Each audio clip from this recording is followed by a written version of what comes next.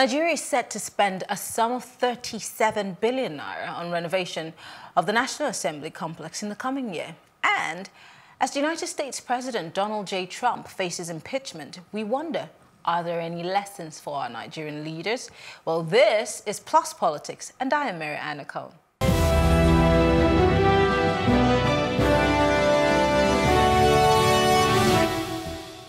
37 billion naira has been allocated to the renovation of the National Assembly complex in just recently signed 2020 budget.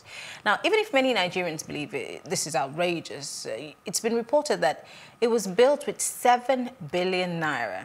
The Deputy Whip of the Senate, Sabi Abdullahi, has said that the proposed 37 billion naira the National Assembly is using for renovation is long overdue. The sum, which is equivalent to over $100 million, is higher than the sum which has been allocated to repair federal roads in Nigeria.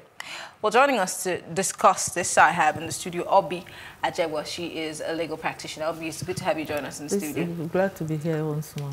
37 billion naira. Even a lot more money than allocation for federal roads. And we know we have no roads in Nigeria. Even though the Minister for Works has said that the roads are not bad. You know, we can manage it. But when you heard the figure, what came to your mind first? I almost fell out of my chair because Really? I said, this is the theater of absurdity again. This is just not on. It's not on. We should do something to elevate people's suffering. And now we're just spending it all on an edifice, which was just built maybe 20 years ago. And over the years, they've been appropriating monies for maintenance, for extension, and this and that. So when they built the phase 3, couldn't they have renovated the other ones? Well, I'm going to tell you, the details of this spending was given on Monday by the Senate President, Ahmed Lawan. They plan to spend the equivalent of $100 million on repairing just one building. At a time, key infrastructure where hospitals and schools across the country remain in terrible shape. I'm trying to put it side by side. A lot of Nigerians feel that this is just preposterous. I mean, I have been to this hallowed chambers. They don't look bad at all. And I'm thinking, if no matter how bad things are, 37 billion, what exactly are we fixing? Are we bringing it down and building a new one, or what exactly? Again, we have the federal hospitals, the teaching hospitals. I was in Luce the other day. Terrible shape. Same thing for all the teaching hospitals. And this is a chamber that doesn't sit every other day. Do we learn to prioritize in this country? Or maybe do you think this is a bigger priority than our hospitals or schools? It shows you the mindset of the people we spent billions electing. It shows you that they are a set of I people, I, me people, not what would be beneficial for these people. When you look, I took time to go back and study about this, and I saw that over the past few years, they've been taking money, appropriating monies for renovation work, for things to be done in that hallowed chamber. And I don't understand what they are doing, that they are now going to send 37 billion. Are they knocking down the whole building, or what are they doing? Well, the National Assembly is going to have FERMA, they're saddled with the responsibility of, you know, working on the roads. But we hear that they have paid the H&H, an interbusiness service, 50 million naira for the renovation of the committee rooms. This is out of the 30 billion. This is now notwithstanding another painting of the committee rooms project, which is worth 46 million naira for just painting, which was awarded to Jacksul Nigeria Limited. Now, the lower chamber, that's the House of Reps, also awarded 39 million naira for the replacement of public address system in its committee rooms to DX Associates Limited, just to name a few things. And I don't want to act like I have ever been in a building business or I've been an architect or an engineer to know how much it would cost to buy paint, to paint committee rooms. But 46 million naira. I'm thinking about how many communities need water as we speak. That's what I'm saying. They don't have human sympathy. They don't care about the masses, because if they did, how much is a drum of paint? How much is it? Most 20,000, 30,000. That's it. Maybe the text quotes that we need has to be even foreign. Even the highest grade. I don't know. I'm just saying. Even the highest grade of paint is not up to 50,000 per drum. And you know, again, the sizes of the committee rooms might determine how much you need, how much paint you need. I am still saying that they don't have milk of human kindness. If they really, you know, maybe one day we should all drag them out and let them walk on the streets with us. Take them to Makoko, take them to Ajegunle, take them to Ikeja, take them to Jakonde, take them to places, and then after they've been through that experience, they will not go with all their armored things. No, they'll one-on-one take them on foot. When we get to Makoko, they park their cars and then they walk into Makoko. See what people are going through, and then let me see if they will go back and still have the effrontery to do this. Let's talk about accountability, because a lot of monies keep being earmarked for all kinds of projects, especially white elephant projects like this. Of course, they would tell you this is constitutional, this has been approved, it's gone through the process, and Mr. President has approved this. But who accounts for all of these monies, if they were put to proper use or not? You see, everything goes through a chain of bidding and whatnot. And then from what I know, the 3 companies bid for a particular project. And then the most favorable, not the least expensive, the most favorable, because it could be least expensive and do rubbish, or it could be most expensive and still do rubbish. You look at the expertise and do this, and everything is it's done. But like I always say, we have a lot of laws, we have a lot of procedures, but we don't adhere to them. Because I'm asking this question because as a journalist, you need to keep probing. These monies, yes, have gone through the proper channels of being processed, but when it's done, can we account for it? We're seeing on paper 39 million for replacement of public address system, 46 million for paint. I mean, 50 million for the renovation of committee rooms. Will we get, as it's been made public to us, will the aftermath be made public to the people? How do we ask for this information? How do we have people to, not necessarily oversee, but can we have people watch the process happen in order to get accountability? Let's not forget, we're borrowing to fund our budgets. We're borrowing more and more monies, and yet we're not able to give account of the monies that have been used before now. How do we, the people, come in here? Because I see us complaining on social media, but that's not enough, is it? Social media is a first step, because we all know that social media hits certain places that ordinarily people will not get to know. But the second step is talk to your representative. Tell them how you feel, and then still go forward. There are NGOs that are monitoring, like SERAP or whatnot. There are NGOs that are monitoring it. But you see, there are different stages. One, those what parameters did they use before they could award painting one room 50 million? What parameters? What are the terms or conditions? What manner of paint? We have to see all that to be able to know if we are getting a good deal. What is the size of the room? Those are all the things we have to look at before we know if we are getting a good deal or not. Interesting. Now, let's talk about other projects that might be at the losing end. We have classrooms that I went to Kaduna State recently, and I saw the state in which children have to study. There are no roofs. The UNICEF managed at some point to give them some canopies to cover on the roofs, but they're not enough because these children are many, and thanks to the Kaduna State government, they're trying to get children to come to school by introducing feeding. So these Majuri children are all flooding into schools. I went to a community somewhere close to the FCT, just close to Abuja FCT, and they do have posters of members of House of Representatives and the Senate, but there is no water, clean water in that area. I'm sure if I go back there, it's still the same thing. What happens to all of those places at the detriment of us beautifying a chambers where people sit maybe 4 times or 3 times in a week?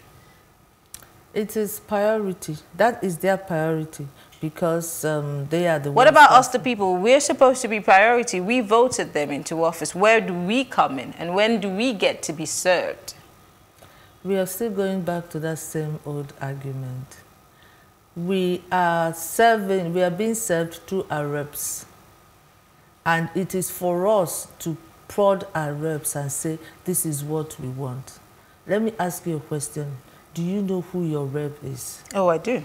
And how many times do you talk to him? Oh, I didn't vote for him. But whether you voted on him is I was here interviewing you on election day. I didn't vote for him, so no, but I know him. No, forget that. Whether you voted for him or not is irrelevant. What is relevant now is that he's representing the constituency where you have. And have you had cause to go up to him and say, look, I don't like this? Well, he doesn't pick my calls. Maybe he's scared of me. I'm just saying. But yes, there are people who do not know the people who represent them, but who's to be blamed in this case? Let us blame ourselves. Let's blame the government. Let's blame that organization. Blame the government? Let's blame that organization that comes alive every 4 years. National Orientation Agency. Let's blame them. They especially, because they should be educating people. There are a lot of illiterates. What about the political parties? Don't they have a role in voter education? Is it just to come and field candidates? They also have a role to play, don't they? If you join a party, you're in the ward. From the ward, you move up, you move up. You start knowing what is going on. But you cannot be outside and be shouting where you're not inside knowing what is going on. The only way you can effect true change is to be there and stand out for your integrity, stand out for your character. But if you're outside and saying, they are thieves, yes, because you elected the thieves. Why don't you go there and make a difference inside? Okay. So Nigerians, maybe on social media, we're trying to make a difference. Do you see the hues and the cries of Nigerians? Because we have reactions, some reactions. We're going to put it up in a bit of Nigerians on social media about the amount of money. But do you think that federal government is going to do anything, or the National Assembly is going to do anything about reducing this amount because of the reactions that they're getting? Where were we when they were going through the stages in the House of Assembly? Where were we? Where were we when, because every MDA, every parastatal has to come and defend their budget. If you knew you did not like this budget, you would have gone there on that day or talk to your representative and say, we don't want this, let them prune this down. I have a question that might not sit well with a lot of people, but how many Nigerians are interested or even aware that they should be participating in these kind of things or asking questions? That is why we have the government we have, because we are so laid back. We are so lackadaisical in our thinking and in our approach. Once something hits the front burner, once the hue and the cry goes down. Now, has anyone ever gone to find out what happened to that Navy captain? What happened to that kidnapper that was arrested? Has anyone done a follow-up? Has any journalist gone to do that, to say, where are these people? What is happening to them? Because we've not heard anything. Has anybody? No. So they sit there doing anything they want, and we are here complaining when we have the means to make the difference. When we want to make the difference, we get up and know that it's our right, it's our money they're spending, and talk to them. We have seen that some of the things they did that we shouted, they stepped back. So it is time for us to rise up and not go and start a revolution. No. You can have a subtle, you can change does not need revolution. Change means 2 or 3 people of a like mind coming together to say, no, we don't want this. And doing it silently without without bringing about a revolution. Now let's go back to what the Senate President said about the renovations of the National Assembly with 37 billion naira. Now, I want to quote him directly. He said, since the takeover of the complex, there was never, ever any major rehabilitation or renovation 20 years ago. So in every budget that we put out, are there no allocations whatsoever to the maintenance and upkeep? Or is there a difference between maintenance, upkeep, and rehabilitation, or do we need to visit the dictionary to understand the difference? Rehabilitation means overhauling. Maintenance means keeping it in good shape. And what's the other one? Upkeep. Upkeep. I think that's another way for maintenance. Except if I'm wrong, I believe some years back a paltry sum of 40 billion was allocated for that National Assembly. I think under Minister Dioshu, I'm not sure. I can't think right. I read on it. I read it up today. And so 40 billion and 37 billion, they are brothers and sisters. So what did you do with 40 billion that you now need 37 billion for it? You see, this is a waste. The Nigerians are suffering. Nigerians are going through a lot. And we have people that we elected under our own sweat, under rain, under beating, under fighting, under gun. After all, Rivers was like a war zone.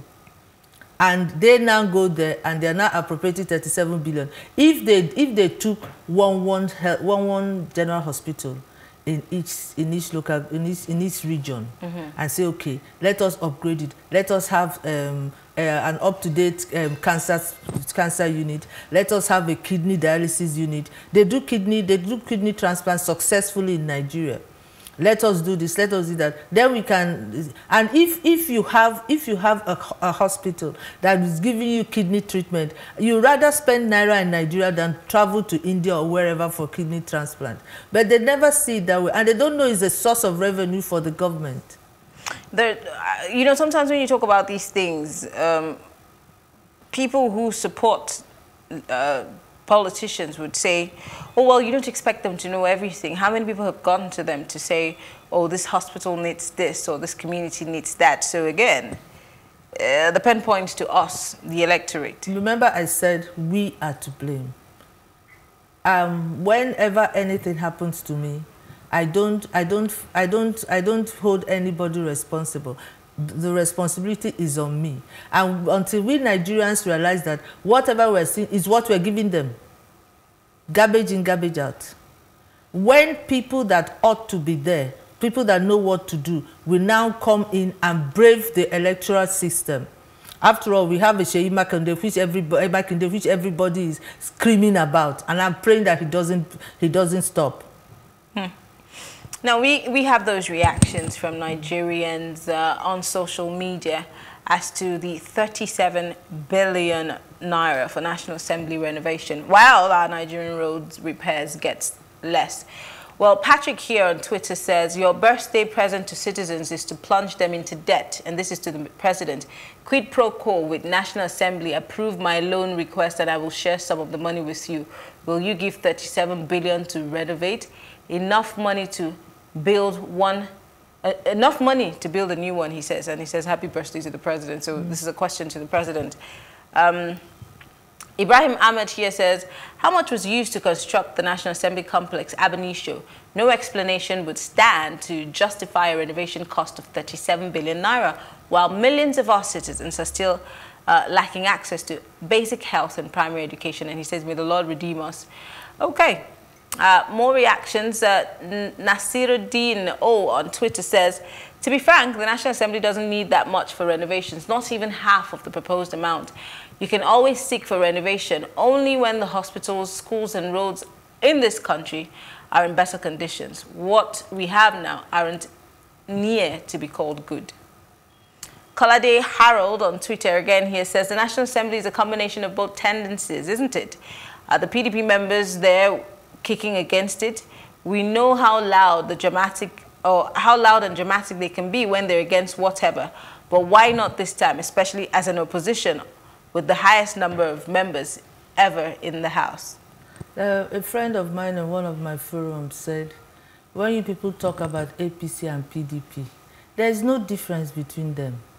There's no difference, and I don't want to use the word he used for them because it may be termed hate speech. Oh, okay.